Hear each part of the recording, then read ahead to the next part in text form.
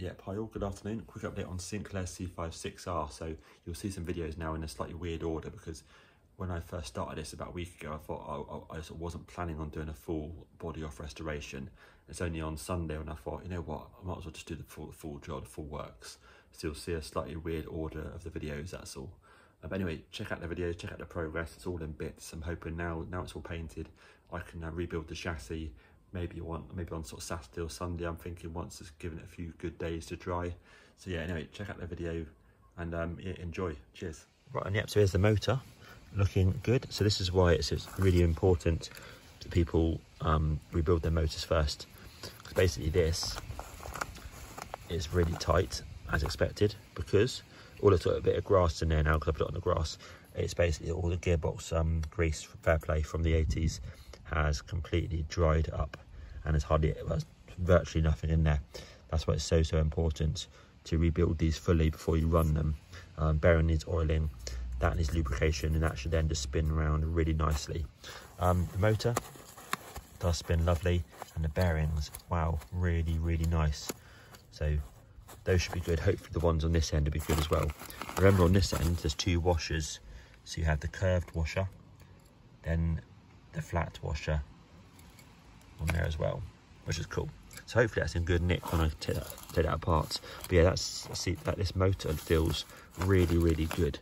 Again, same as this is all not physically clean as well, so I'm really pleased with that.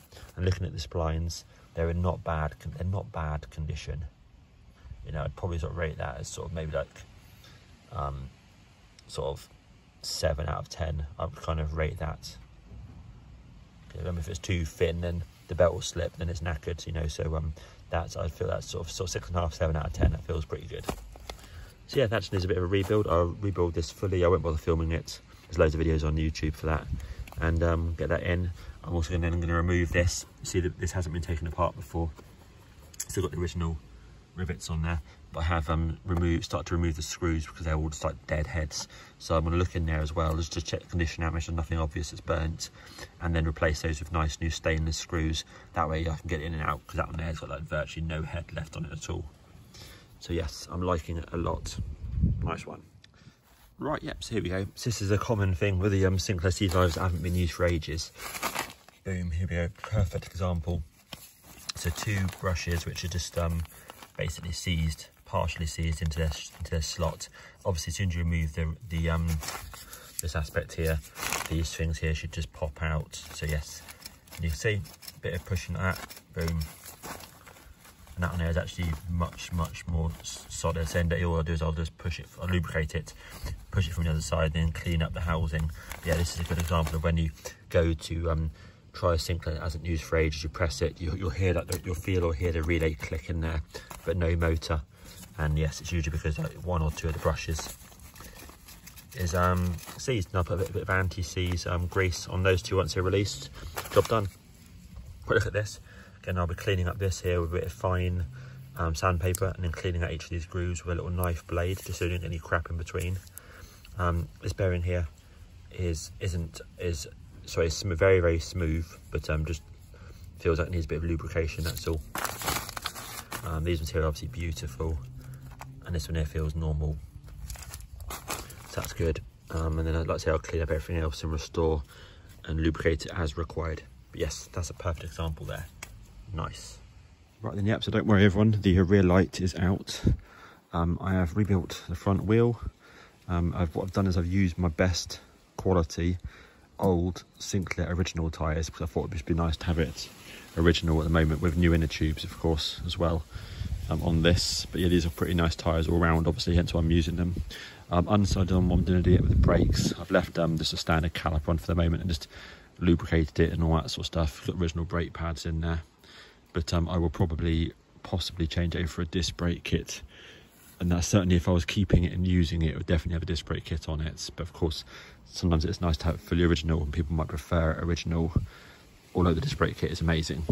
On the bottom here though, talking about originality, I had to use reproduction 3D printed components just here to go along with the original chain tensioner, which I've obviously cleaned and lubricated.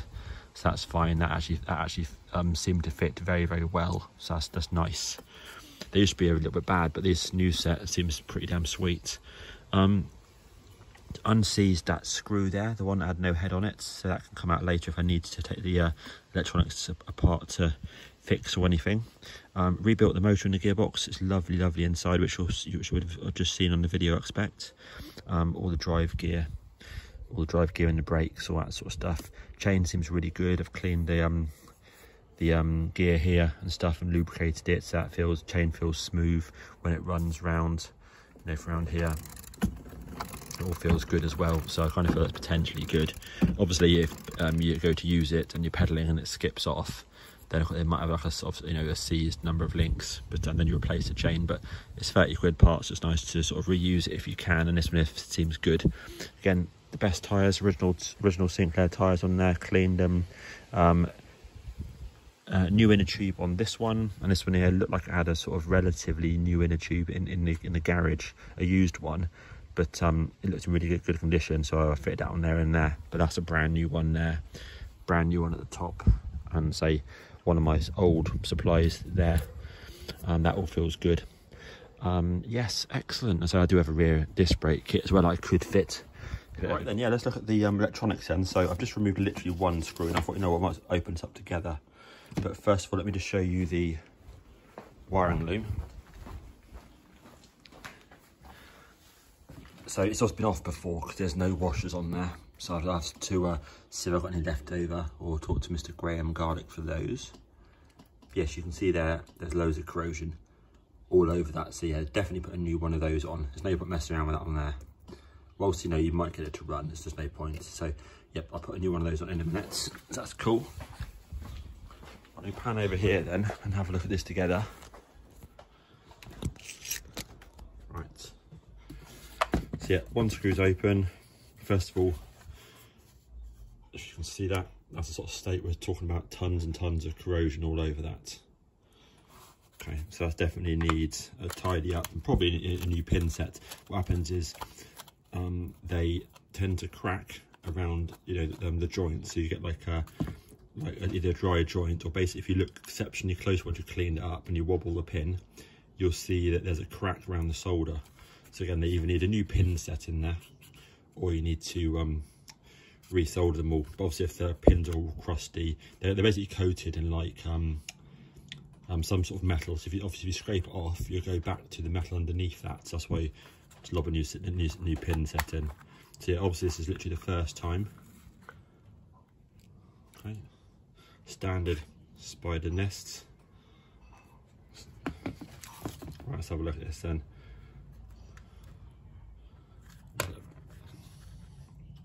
Yeah, so you can see there, it's got a ton of dirt. There's obviously blown in there somehow over the time. I guess it's sort of gone around this corner. I guess it's gone around this corner here and kind of blown in, because I've never ever seen that level, unless that's some sort of like spiders. That's like rock solid. Anyway, that's that. Yeah, you can see instantly you've got an R21 blown situation. So yeah, you need to replace that. Hopefully then that might then cause this to work, potentially. The rest of it, see, normally looks decent. So normally it's the pins and R21. That's the common things on the pod. You know, sometimes you have to like reseat this sometimes, but obviously if you lift it up, you lift it up very carefully. So you slide it underneath there, and then you lift it up gently. But anyway, I'm going to clean all that out now, and then I shall get a new pin set in there. To be honest with you, just stick a new lot in. So I've got loads of those. A new R21, and I'm going to put the new red connector on. I won't bother filming any of that yet, but that's basically what the plan is. Right, yeah, morning all. Quick update on the 6R Sinclair C5 barn find. So I thought, you know what, we might as well restore this one now. This will only take, you know, like sort of a week or two, roughly, I would say, to finish this off. That's all in the spare time. And then the other one I can do sort of later on in my summer holidays. So yeah, as you see, I stripped it down. What I did do yesterday is I put John's disc brake kit on it, because I thought, you know what, the front brakes on the Sinclair C5, no matter what anyone says, are rubbish. And the disc brakes are much, much better. And I had this set as well from John in exchange for side panels. So I thought, you know what, let's just lob it on the C5. I'll also modify the hubcap on this one as well, as I've got a spare, just to fit around the caliper. But anyway, 20 minutes roughly, all off, good stuff, nothing seized. I've kept all the wiring, etc. are still attached, as you see there. And obviously if you just do that, you can just hold the motor and then you can just lift off the whole lot off the C5. Super easy. The wiring's still in place there for the accelerator and the horn switch, although I can't find a horn on the C5, so something's gone on there. Maybe it was on there, maybe they removed it, not sure. Either way, I'll look into that at some point. I'm now going to strip down the chassis and rub it all down. I personally like to zinc 182 prime it, and then I'll put on some regular spray grey primer and then the grey top coats, and I normally lacquer it as well just whilst I'm at it, just to give it additional protection. But yeah, that is looking good, and obviously I'll paint that black, of course. I'll rub down the hoop, paint that black, and go from there. But yeah, it's looking good. Obviously it's never been off before. Original, still got the remains of the little stickers there in place, which obviously are trash now, so they'll be going. Original cable ties as well. Again, they're in the trash now. Right, yep, hi all, good afternoon. A quick update on Sinclair C5 6R, which was one of the genuine barn finds from Netley Marsh. I picked up 2 of them a week or 2 ago. You'll see my videos on YouTube. And what I've done is I basically stripped off the body shell off the chassis, stripped down the chassis completely in order to basically refurbish it all, just to repaint it all, rub it all down, all that kind of stuff. I've not done anything in there other than tidying up the wiring, so I'll still be doing like grease removing and all that sort of stuff, putting in quick release connectors, you know, etc., fixing electronics, etc., etc. I'll be also putting on new side stickers here, and obviously cleaning off all of this years and years of marks and abuse and all that sort of stuff to get it back, to get it as clean as it could be, basically. If I quickly pan over here off the cars, so yeah, so what I've done with the chassis, again, the chassis had loads of surface corrosion on it, basically, so no actual rot on it, just surface corrosion over that, plus the hoop where it also been exposed and old and all the rest of it. So I've done the hoop and the chassis in a rub it down, a good layer of 2 layers of 182 on it, and then I painted the chassis in this one here, this particular one, the H Grey 03, and then lacquered it.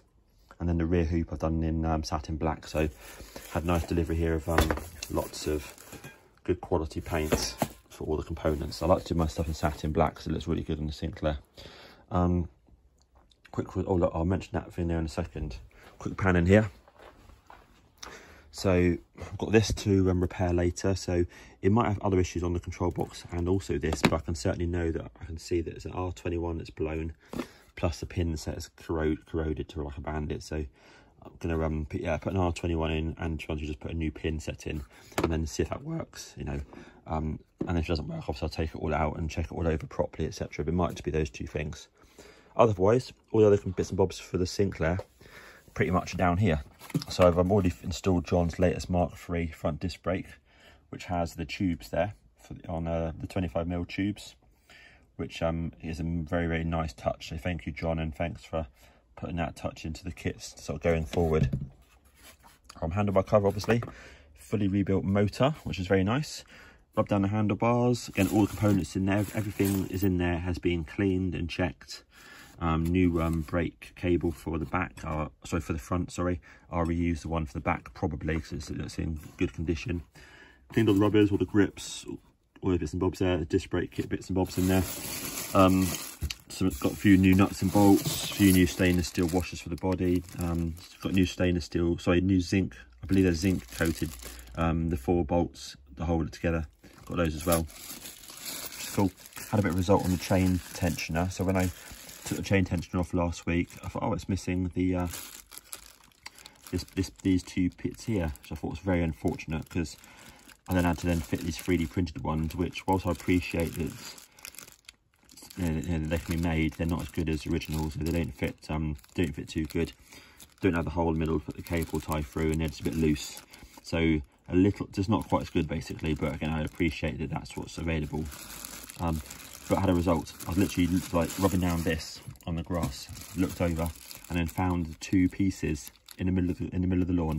They've obviously just fallen off and were resting on the floor. So I've just got those out now, cleaning in some white spirit, which you saw just there. That's a major result, because I love the original parts, amazing. pan over here. Chassis, like I mentioned, it's been fully rubbed down, and then as best as I could, obviously, with bear in mind there's a lot of pitting on it. Zinc 182, and then the grey, then the lacquer, and again the handlebar, so the brake levers, rubbed them all down, primered them, black satin. Again, they were, everything to be honest, you had a layer of corrosion on it, particularly the chassis and the hoop. Hoop had virtually no paint left on it, but yeah, that's looking much better now. That came out beautifully. Handlebar stem, and that's actually really, really good condition, so I'm pleased with that. Again, these had loads of corrosion on them, so I've rubbed them down, got them as best as I could with primer. These two are made, I think, are made of aluminium. The cranks, and they're absolutely fine, so they're getting a little rub down, they're absolutely spot on, those two are, so that's good. So yeah, really just like, and the front fork, that came up really nicely as well. That's in pretty good condition. It's kind of just like the rear of the C5, mostly around that rear section there that had, also where it's been exposed over the numbers of years. But yes, there we go, cool. So I'm going to do a full sort of restoration, as best as I can, and then yeah, another Sinclair C5 on the road to enjoy. Nice one.